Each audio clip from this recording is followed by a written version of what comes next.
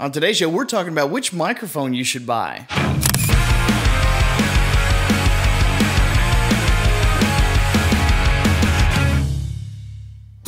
What's up, guys, and welcome back to the Photo Video Show, where we explore all things photography. I'm your host, Mark Puckett, and on today's show, I'm going to talk to you guys more about microphones. Honestly, these days, there's probably not a single day that goes by that I don't get asked, what's the best blank, blank, blank? You know, like, what's the best camera I should buy, or what's the best lens I should buy, or what's the best microphone I should buy? And realistically, there is no perfect answer. I constantly try and reiterate that fact, but I just don't think that it ever really sinks in. Personally, I don't fully understand the mental process behind what is the best of whatever, because I don't believe that it exists.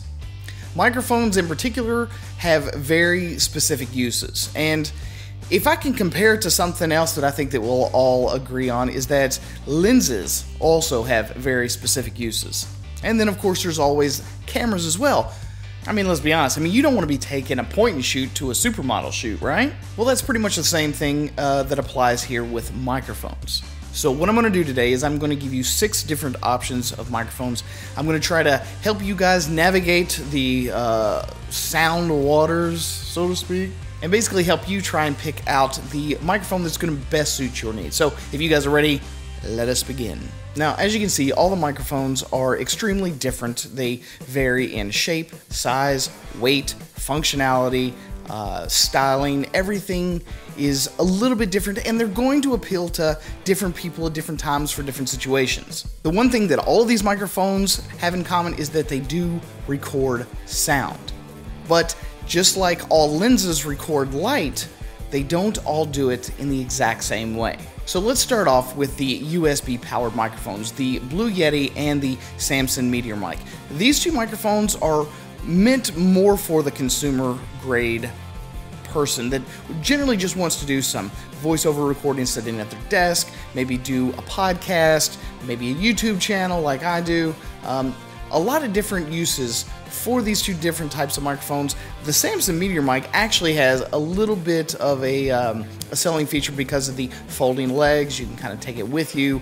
It can also be powered by your iPad, and that's a big selling feature for people that like to do a lot of mobile recording while out there on the go.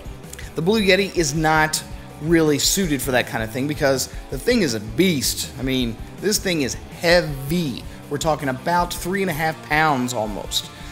So this is not something that I would personally take with me out into the field on a daily basis. I just don't think that it's very practical. I have better solutions for that type of thing. But these two microphones here are basically for your tabletop, desktop recording needs. Next, let's talk about your two field recorders. Now, the H4n and the H1 are generally considered portable field recorders because they have the built-in microphones and they also have external inputs that you can attach, be it microphones or headphones or balanced connectors, unbalanced connectors. They're really quite versatile in what they can do. The H4n obviously is a lot more versatile than the H1, but they still serve very similar functions in the fact that they can be used as an input device while not having to lug around a lot of soundboard equipment or mixing boards and stuff like that. Now, I personally think that there are plenty of different ways that you can use these two microphones or field recorders, if you will, that they become almost invaluable to me. I can use the H1 as a lavalier body pack while I'm out in the field. If I want to have phantom power and connect, say, like a shotgun microphone while I'm out in the field, the H4n will handle that job for me so that, again, I don't have to carry around a lot of extra equipment. Plus, it also serves as a backup should any of the external microphones that I have, if they actually fail. Now, these last two microphones serve very specific functions. First of all, you've got your shotgun microphone. This is the Audio-Technica 875R. It's a wonderful, wonderful shotgun microphone that's very small, compact. A lot of people try and compare it to the Rode Video Mic or the Rode Video Mic Pro. I think that for the money, you're getting Japan quality, nice heavy-duty build, XLR connection, balanced input, It is a beautiful piece of gear, and it's only right around $179, so you're already looking at about 20 bucks less than your Rode video mics. So if that is something that you're into, if you're looking for very highly focused directional sound pickup, you're going to want to go for a shotgun microphone. I personally find that it's a great vocal microphone overall, so there's a lot of times that I use it, like I'm doing right now, for voiceover work. And last but not least, you've got the lavalier microphone that is highly specialized in the fact that it's generally used for vocal pickup. It's meant mainly just to sit on one's chest and be clipped to something, a shirt, maybe a tie, something of that nature, and it's meant to be very, very close to the sound source.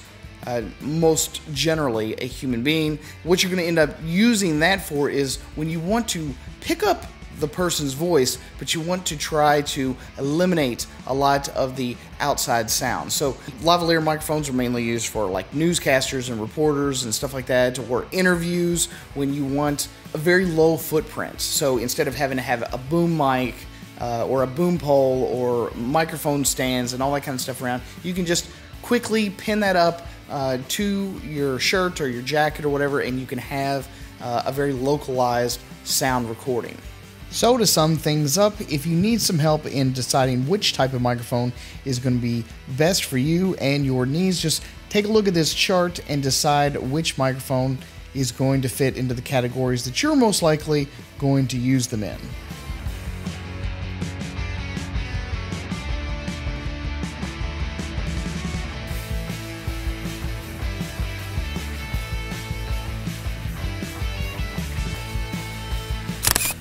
Well, there you go, and there you have it, folks. I hope you guys enjoyed the show, and if you did, don't forget to give me a thumbs up, share this video with your friends on the internet, and don't forget to subscribe to the channel so that you can be the first one to watch all these brand new videos that I release upon the interwebs. At any rate, thanks again for stopping here at the Photo Video Show.